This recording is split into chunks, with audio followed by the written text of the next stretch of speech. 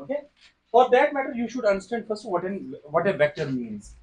You should be able to know what a vector means. Okay. So first, let's write the definition of the vector. Okay. So when we talk about something more than the vector, we always consider the rotational properties of the vectors. Okay. We will not specify the geometry of the vector. We will simply consider what its rotational properties, how a given quantity transforms under a given set of rules. Okay. So how we define a vector? Okay, let's say if you are having coordinate axes, for that matter, defining a vector, I need coordinate axes. Okay, so let's take the two-dimensional case where your coordinate axes are defined by x and y. Okay, more generally we call them as the basis vectors. Okay, forget about kind of term basis. Let me simply call this as x and y. These just represent the directions of the coordinate axes. If they under transformation from x y to, if they if you rotate your coordinate system, let's say you are having a coordinate system x and y, and you rotate it, let's say to a new value, to an angle some theta, okay, like this, to y prime. Okay, if these, okay, so they will transform this way: x cosine of theta plus y sine of theta, or and y prime is equal to minus x sine of theta plus y cosine of theta. Clear? What is the determinant here? Determinant of this very transformation. So it's something like, okay, let's write x prime y prime. So it is something this kind of matrix: cosine of theta, sine of theta, minus sine of theta, cosine of theta, xy. Clear? So what is the determinant here? It's 1. Cosine square theta plus sine square theta equal to 1. It's an orthogonal transformation. Clear? Okay, now let's take any quantity which is having certain components. Clear? So let's take a quantity, some v. Okay, let me write some v. It is having two components. Let's assume for the time being just two components. Clear? V1 and V2. Now, if you make the same kind of transformation, you are, so this V1 and V2 will be defined with respect to some coordinate system. Clear?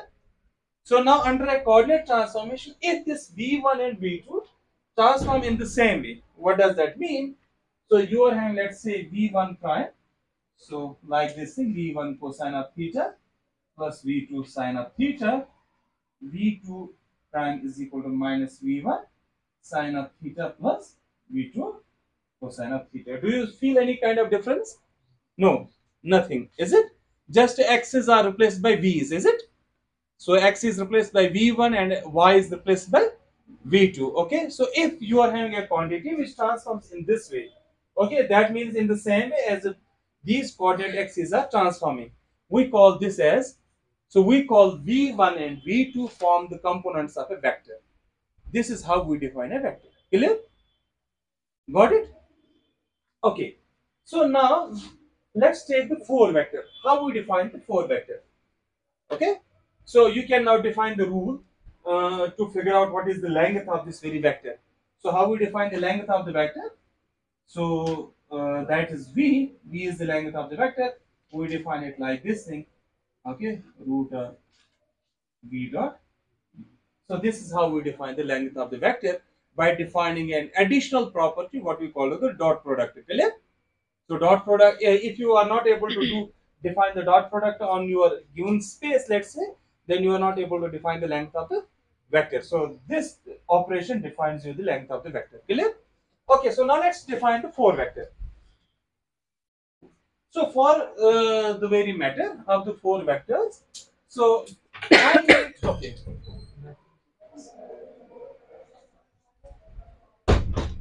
Okay, what I need a certain kind of transformation.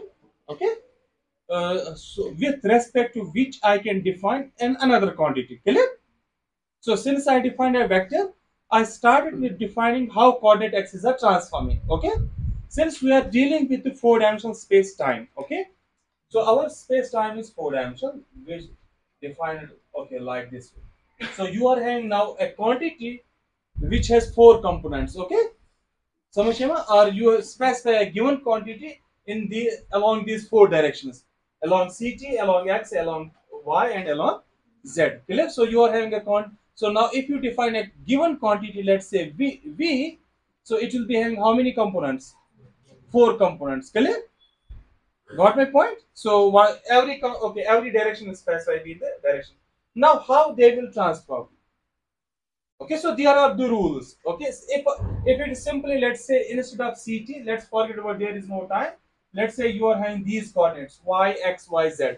Okay, x, y, z, and w. You are having simply 4 coordinates. If this length is preserved, let's say you can be having, let's say, x square plus y square plus z square plus w square. Is it? So does this define the length? So what is the length of the vector here? So v1 square plus v2 square. Is it? Okay, so let's say you are having a quantity which is having 4 components. Let's say V1, V2, V3, V4. Okay, so what is the length? Okay, so what is the length? I should. So V square is equal to like this. Clear? So if this kind of definition of the length of a vector is satisfied, let's say, so it's simply the Euclidean sum. Is that true? So it is like this thing. You are having a Pythagoras theorem, so you are just extending it to 4 coordinates. Clear? So there is no sign change between these squares, is it? So Samasha, if this follows, let's say for n components, if you are having sum of all the squares of the components, it is simply the Euclidean coordinate system. Clear?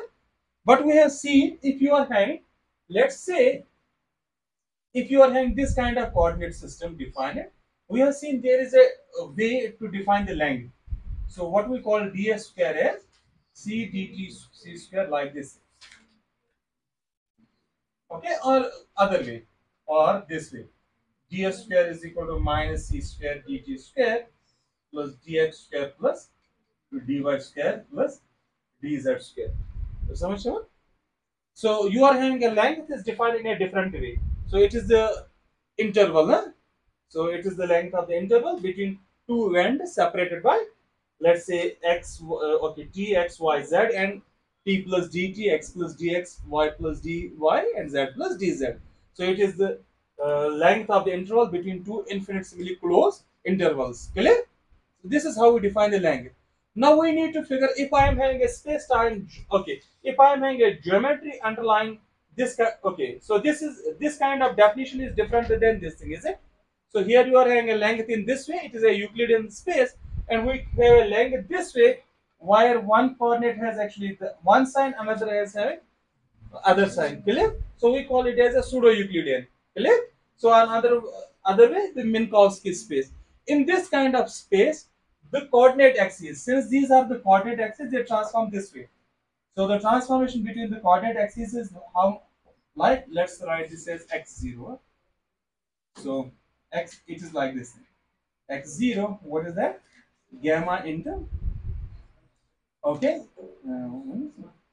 So x1, okay, select it as simply x minus, what is that?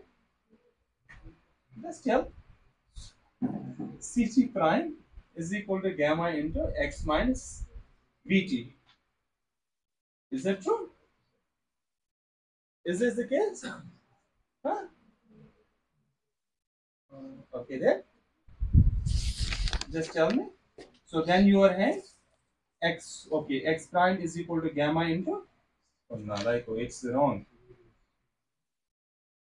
So x prime gamma into x minus vt, what is this say? Ct prime.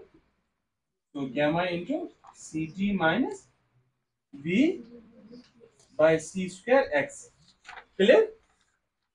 You got my point? So this is a kind of boost. Okay, so this is a transformation.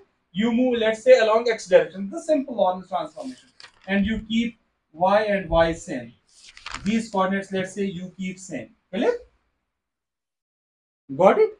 So in more general thing, so you, since this is a 4-dimensional matrix, this transformation matrix will turn out to be the 4-dimensional. So it is something you are having x mu. Let me write all the 4 components.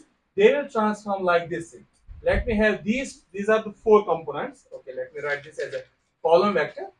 Okay, something. Let's call x0, x1, x2, x3. Forget about these are not Okay, so this is prime, prime, prime, prime.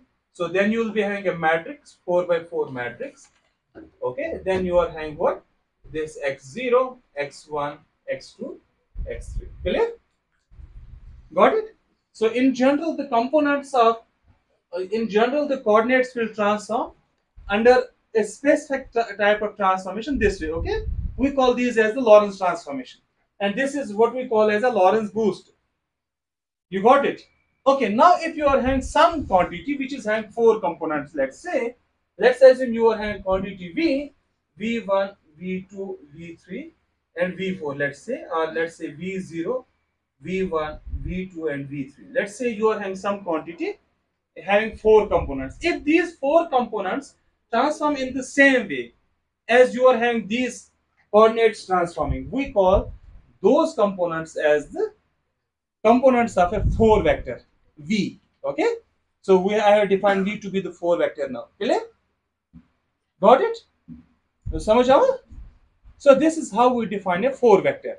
Okay, now there are actually two. Since this is a non-Euclidean space, okay, and okay, so for that matter, okay, although it's a general property of the uh, spaces, so we define two types of vectors. Okay, let's say you are having one kind of vector v mu, where you define, let's say, v0 and vector v.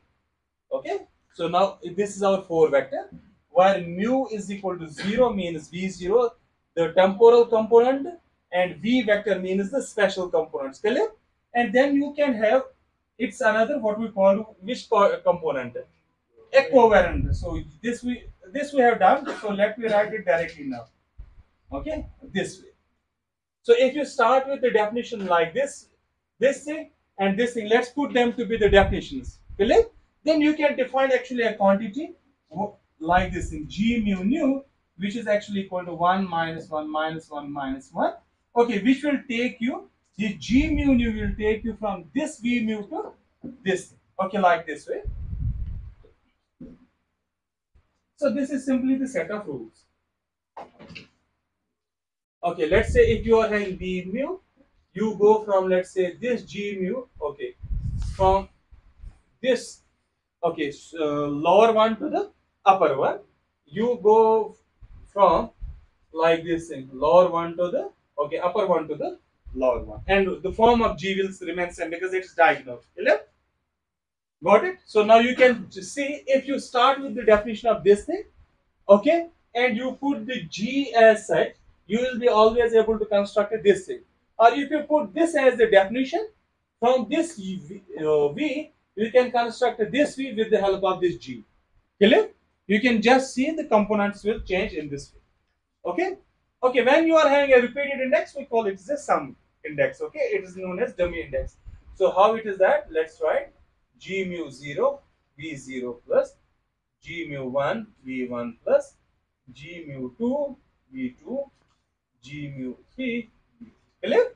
Similarly here, what you are having, g mu 0 v0 plus g mu 1 v1 plus g mu 2 v2 plus g mu 3 v3. Clear?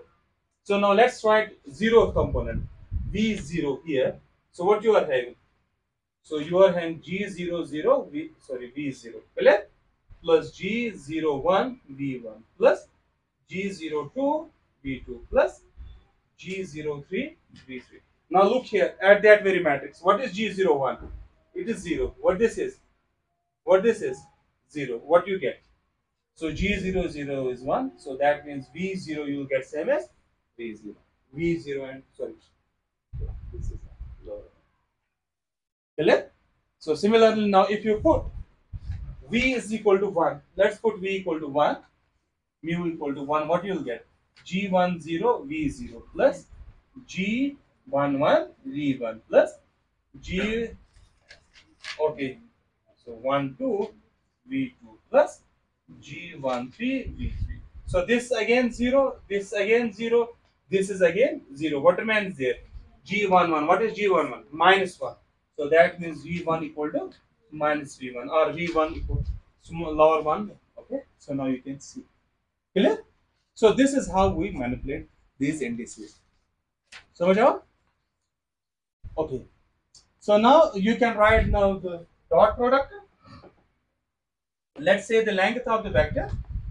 This. Let me write this v dot. Okay. So v dot v. So I will not put the vector notation. It means these are the four vectors. Okay. So how I write it? So it is something v mu, or you can write like this, v square. So what is it? So this is same as v mu, v mu. So that means you put the same index. If you put the dot product, you put one as the lower index, another as upper index. So what will be the dot product? It is v0, v0 plus v1, v1 plus v2, v2 plus v3, v3. Now, okay, so v0 I will write v0. What is this v0?